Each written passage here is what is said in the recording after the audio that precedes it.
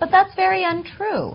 There is a recent article that was in the New York Times that discusses how our workforce in the United States is fueled by highly skilled immigrants. We have a huge population of highly skilled immigrants, specifically in science, technology, engineering, and mathematics here in the United States. They come here because of the wonderful opportunities that America can provide with respect to entrepreneurship, with respect to innovation, and with respect to education in our colleges and universities.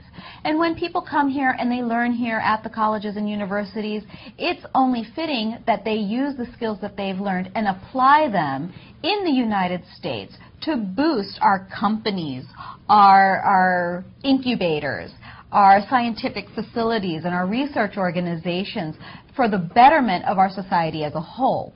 And the article in the New York Times expresses just that notion, that with all the talk about immigration, whatever side you're on the fence, immigration historically has always been a driving force to our economy, our civilization, and our society. And it's something that we should look forward to and that we shouldn't be hiding from, or we shouldn't feel confronted by. Well, you know, it sounds like what you're saying is immigration can be good for business. Absolutely. And, you know, it's funny, I heard that Rockville, Maryland, according to a Bloomberg survey, is one of the 10 best places in the United States for business. Mm-hmm. And one of the reasons it was cited was the brain power of the local workforce there. It's a very highly educated area. There's a lot of biotech companies in the area, a lot of science and research facilities, and it's got one of the highest median incomes in the country. Right. So I don't know if that correlates directly to the number of immigrants in the area, but certainly I think you can make the argument that we ought to target these individuals that are out there around the world who can come to the United States, bring their ideas, and grow them into something that's only going to create jobs and be good for the economy. Well, I wanted to talk a little bit about two bold initiatives that the FDA is undertaking right now. The first one of those is to actually build a better food label system that addresses more information, the type of information that consumers would find useful in making food choices. And they're pairing that at the same time with introducing another initiative to reduce the amount of salt that Americans intake in their daily food.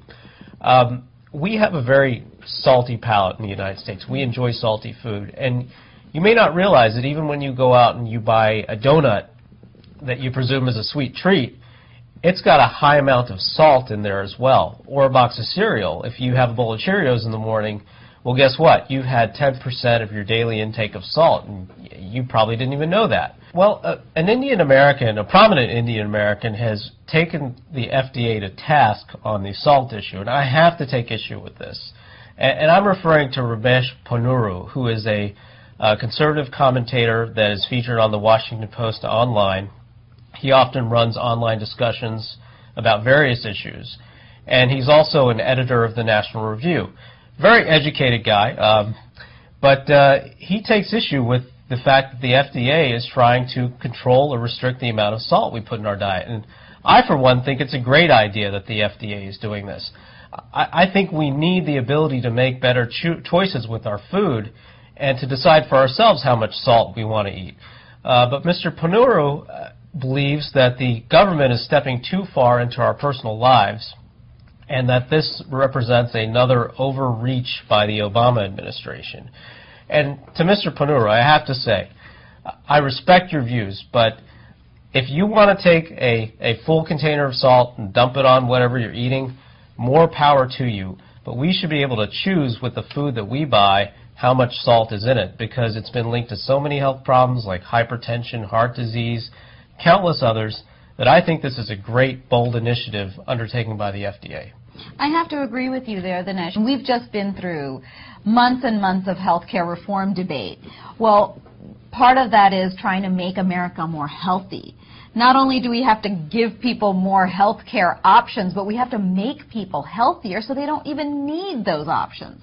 And by reducing our sodium intake, maybe that's a step forward in the right direction. Well, if you've ever been driving through Montgomery County and been stopped by a speed camera, and I know it's happened to you, we've actually worked in speed camera into our monthly budget in our household because we get so many tickets in the mail. But if you've ever been stopped by one of these cameras, you owe a woman in Bethesda named Peggy Lucero a big thank you because she's found a way to take Maryland officials to task on these cameras. Apparently, if you get a ticket from a speed camera, you can challenge it on the basis of the camera being validated on a daily basis. Maryland law requires that speed cameras be validated and tested on a daily basis, much like a conventional radar gun that a police officer might use has to be tested and calibrated on a daily basis. The same is true for speed cameras. So she challenged her $40 ticket on that basis and actually won. And as a secondary measure, she contacted the state highway officials where she was